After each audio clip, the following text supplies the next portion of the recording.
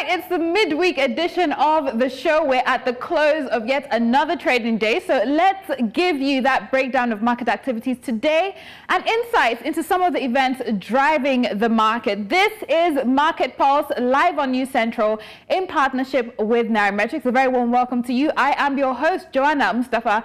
And on the show today, Senate increases windfall tax to 70%. Will this affect investor sentiments towards banking stocks? We hope to have that conversation. And in South Africa, Morgan Stanley is predicting the JSE stocks will outperform cash and local bonds. We'll explore potential drivers of this and more. As well, worthy of our spotlights today is a banking stock that has shown quite some resilience year to date. But first, let's begin with a quick market recap on the NGX, the Nigerian exchange continuing its bearish run this week. Perhaps investors are still having their attention on the fixed income space with NPR announcements. It's also possible that, and possibly more likely, that earning results slowly trickling in, investors are taking profit. So we're seeing the All Share Index down 12% to 100,365.17. Will we see the NGX dip below the 100,000 mark by the end of the week? We have two trading days to see whether or not that happens. But yes, continuing its decline this week. If you come to the top gainers, the gains seem to be strengthening on the charts. International Breweries leading the pack with a 10% gain amongst others. And then if you come to the top losers list, we have Secure Electronic Technology down by 9.43%. UBA Livestock and United Capital also making the losers list.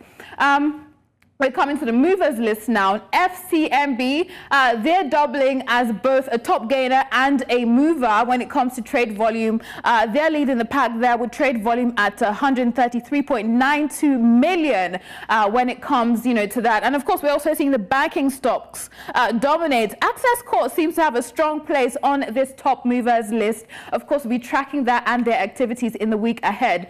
Coming to the currency market, the Naira appears to be stable. Same as yesterday, 1,533 Naira, 55 kobo. We're seeing some sort of stability in the currency market today, right? So we'll explore that conversation and much more. Olushola Ore-Oyeniku joins me after the break to assess the pulse of today's market, so stay with us.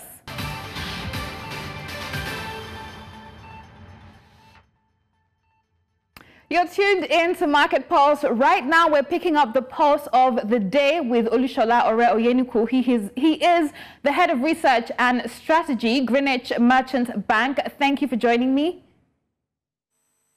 Good afternoon, good evening. All right, good afternoon, good evening, whichever one. Yes, it's great to have you, inshallah. Let's begin with your views on yesterday's marginal increase in NPR. CBN is seemingly less hawkish with the hikes, perhaps giving an ear to the private sector, but with inflationary pressures ahead from the likes of the new minimum wage and perhaps further government handouts. How important do you think it would be to maintain a more hawkish stance on interest rates, or do we need to see more of a balance here? Okay, so the increase was reasonably anticipated before the meeting. During our various engagements, that was extensively spoken to. Before the July meeting, we had several metrics that's been tracked by CBN, majorly inflation rate, currency, and also the GDP growth. Well, you reckon that the 50 basis points to 26.75%, yes, it's marginal, but technically what the committee did was to stem possible panic in the market that might result from an announcement of an aggressive NPR increase by tightening monetary conditions without necessarily increasing the policy rates massively by the asymmetric corridor from plus 500 minus 100 to from the 100 basis points minus 200 basis points it was before. So reasonably, we believe that the leadership of the Monetary Authority, they continue to emphasize the fact that there are major consideration or focus is to stem the tide of inflation rate and also stabilize the exchange rate as it is. Right. So already on the back of this, you take into consideration what happened in June from the figures provided by the National Bureau of Statistics. Inflation rate increased marginally by 24 basis points to 34.14. You recall that before that, we had about 3 consecutive months whereby a month-on-month inflation dipped. But as at July, we saw an increase of about 0.17% to 2.3% on month-on-month. So we had safely emphasized that will happen. So I believe that expecting further tightening the benchmark interest rates after this meeting, we need to look at the various mandates and the situation of those various barometers of measurement, i.e. inflation rate and exchange rate. But my sense is, given the various initiatives that's abound now from the 150-day tax rebate, so to say, and then things that are being done from the physical side, I believe inflation rates will taper down at least going forward. We'll see whether or not, we'll see whether or not, things temper down in that regard. And it's interesting you brought up the 6 trillion and, of course, the Senate signing the amendment. So coming to the Nigerian Senate, they've taken things a step further. They took it a step further yesterday, not just passing the amendment bill, but increasing that windfall tax on banks' FX gains from 50% to 70%. What's your assessment on the impact of such a move? And is there any added effects on activities of banks on the capital markets with the ongoing recapitalization exercise? Yeah, so the attendant impact of the 50%, so the Finance Act was amended, given the changes in the windfall tax that was recorded in 2023. So Nigeria isn't the first. We've seen cases where it happened in Italy, South Africa, to mention but few. So in a bid to stem or probably navigate the evolving macroeconomic environment, a lot of measures were put in place.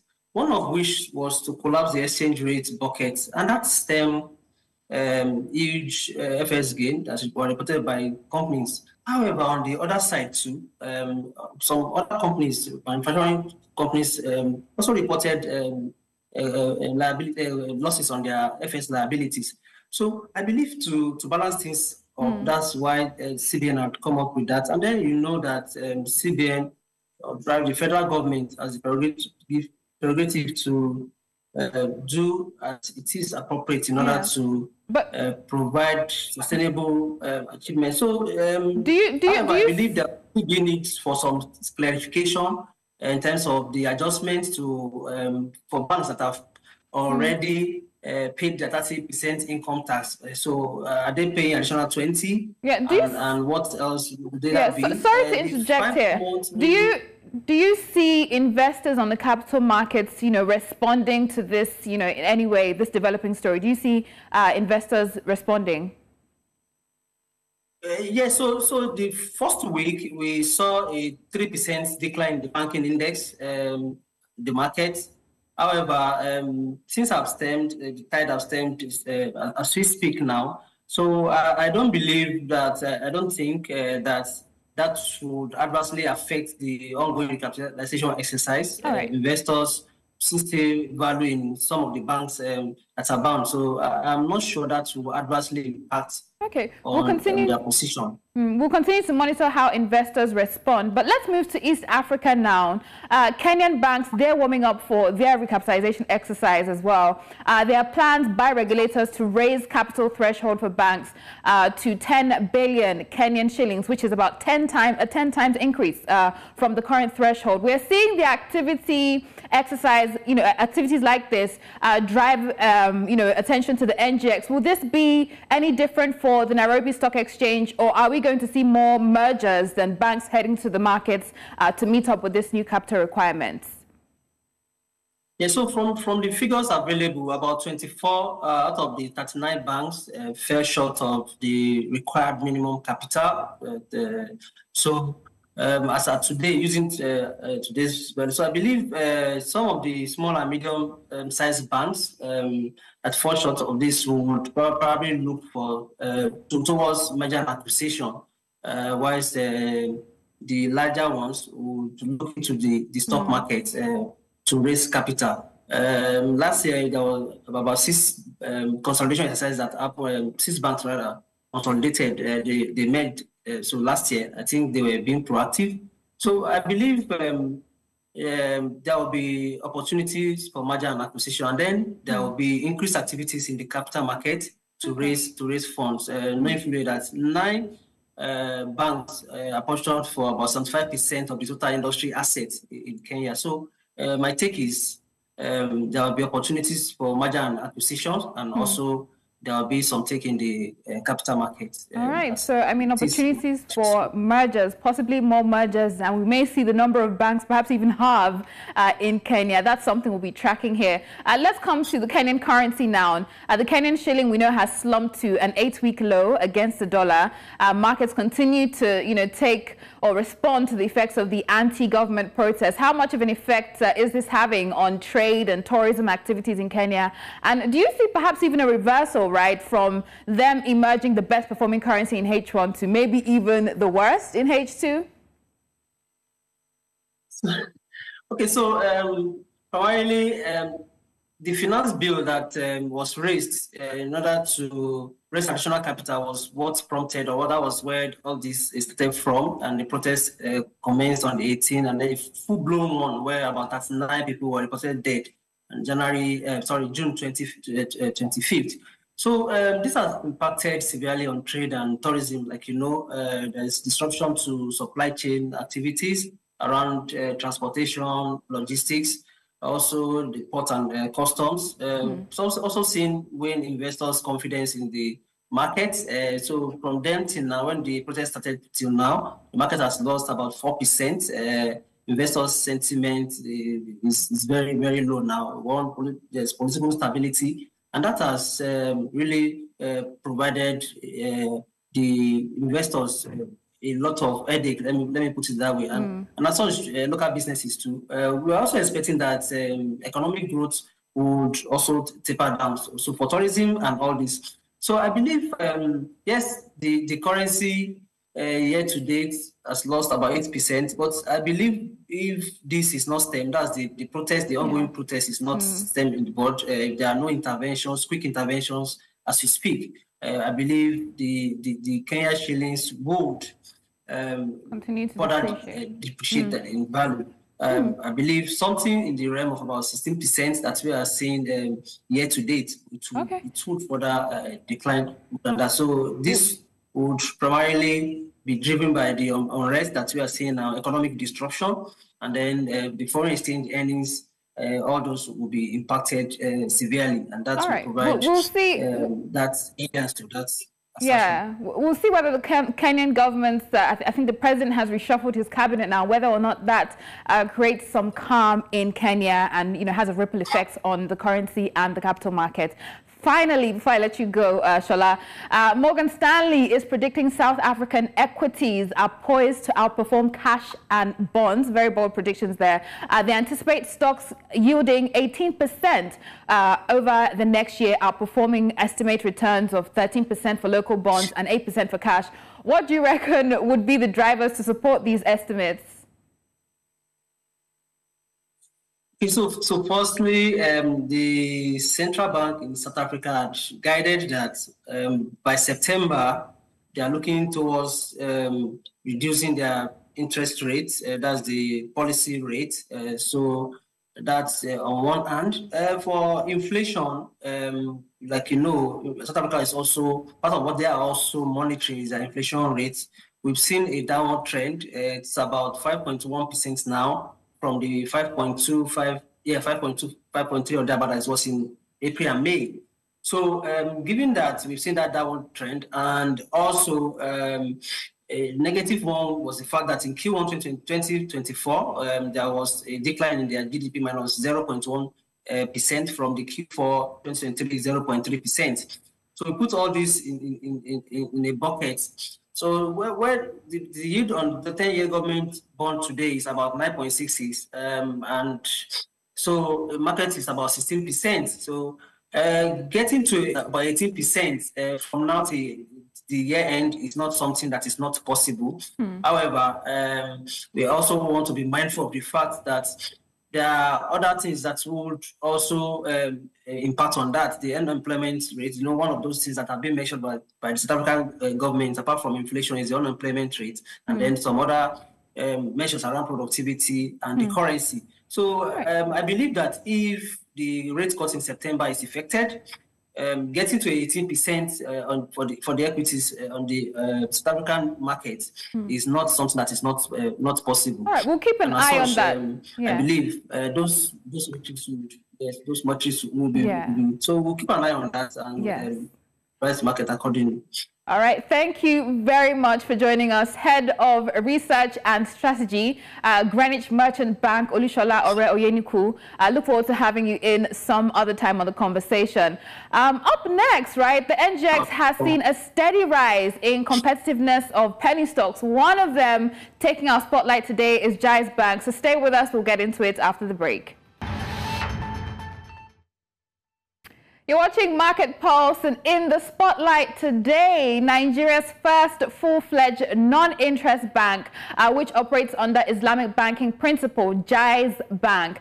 Its share price has seen substantial growth with a year-to-date gain of 11.3%. This makes it one of the top performing amongst banking stocks this year. And looking back last year, Jais Bank had an impressive performance with its share price increasing by 111%. But is this a buy, sell, or hold for you? Is this enough to convince you to buy, sell, or hold? The poll is up on X at Nairametrics, so let us know what you think and where your sentiments lie on that. But to provide more insights, we have joining me, David Olujimi, financial markets analyst with Nairametrics. Good evening, David. Hi, good evening, Joanna. All right, great to have you in, though from a distance. But provide us with a quick background. Provide us with a quick background to Jais Bank. Considering the stock's performance year to date, do you see it matching the growth rate of the previous year, 2023? This year, I don't think so. But looking at the performance of that stock, we see resilience as always, resilience from last year, resilience even this year. And one of the reasons is because Jais Bank is one of the banks that has very few capital to raise. They have like their demand for capital is quite small. So we're looking at the bank that would probably just be on a growth trend. They're already at 11%, but I don't think they can match up with last year. Okay, they may not be able to match up. We'll see about that. How would you say the bank's fundamentals, right, and strategy perhaps have supported its share price growth this year and, before now? So basically, the bank is a non-interest bank, right? So they don't earn interest income. While other banks are cashing out from high interest rates in the country, Jais Bank is one of the banks that doesn't really. But one thing is that it's a double-sided thing. In a way, when high interest rates are killing corporates and manufacturers and people who need funds, they see Jais Bank as a very reliable option because the bank is a non-interest bank. They can literally go there. There's a transaction that is called Murabaha transaction, where they just buy, the bank buys for the clients and they sell it to them at a marked up price. So some of these transactions have been able to give the bank at least a way ahead. Like in 2023, they had a 42% year-on-year profit growth. We are yet to see their figures for this year, but I'm projecting it to be even higher than last year's because there's a lot of attention. At 30% interest rate from the banks, we are going to be seeing a lot of non-interest transactions going on this year. All right, we'll wait to see their numbers come out. But we know that Jais Bank as well started off regional with 3 branches in Abuja, Kaduna, Kano. It now operates under a national license. And with this recapitalization exercise, I know you referred to it earlier, where does it stand in its plans to bolster its capital base? So Jais, basically, the bank stands in a very good place. We don't need to mince words. Jais Bank stands in a very good place. It has the lowest capital to raise. Basically, His capital was increased to 20. His new minimum capital base was increased to 20 billion. It already has 18.2 billion. Bank has just about 1.8 billion to raise. The bank is a bank that is owned by some of the top known industrialists in the country. You will even see Jais Bank may not even come to the market to raise funds. They just literally need to do a private debt placement, and that's all. That's all they need. They need to do a private share offering program. That's all. Even Dangote Industry owns a stake in the bank. Dan Tata owns a stake in the bank, and some of the big guns, especially in the north, own stakes in the bank. So they stand in a very good place. Yeah, so they probably wouldn't be breaking a sweat, right? But we also know that it's a penny stock, and with penny stocks, we've seen a lot of competitiveness on the NGX. What are the risks and opportunities, and perhaps your strategy when it comes to dealing with such penny stocks on the NGX? So one thing with dealing with penny stocks such as this that have the propensity to generate dividends. For example, Jais Bank is going to be paying dividends by August. And it's quite small though, but for stocks like this that have a propensity to generate dividends, one thing you do is that you have like a medium-term strategy. You don't go in short. You don't short on stocks like this. You literally go in at the start of the year, maybe first quarter of the year. You go in, you exit, you exit at a period where you know that your dividends payment is sure. You exit at the middle of the year of the next year. But it's not the kind of stock you hold on to for you want to make. You can hold on to it for big gains. It can obviously generate big gains, just like we've seen with Julie PLC. That has done magic in the NGX this year. Okay, so that's a strategy around it from your perspective. Thank you so much. Always a pleasure having you in, David Olujimi, financial markets analyst with Nairametrics. All right, where do your sentiments lie on this particular stock? Share with us on X at Nairametrics, buy, sell, or hold. Up next, we're heading to the African markets. Let's see what's going on there. African markets are mostly in the red. Egyptian exchange broke its bullish run. It's down 0.36%, and there are no surprises with NSE, which is down over 0.75%. Right, we're seeing that happen. The JSE as well is pretty much flat, yeah, Casablanca Stock Exchange, Moroccan All-Share Index is also bullish, pretty much. So we'll continue to see how things continue to develop on the African markets, and that's pretty much the show today. On our radar, of course, will be the bank's response or alignment with the now retrospective windfall tax of FX gains to the tune of 70%. And will stocks outperform cash and bonds in South Africa within the next year? That's something we'll also be tracking. All this and more right here on Market Pulse, 4 p.m. every weekday. Don't miss it. Join me tomorrow, same time on News Central in partnership with Nairametrics. Here's the performance of markets outside of Africa.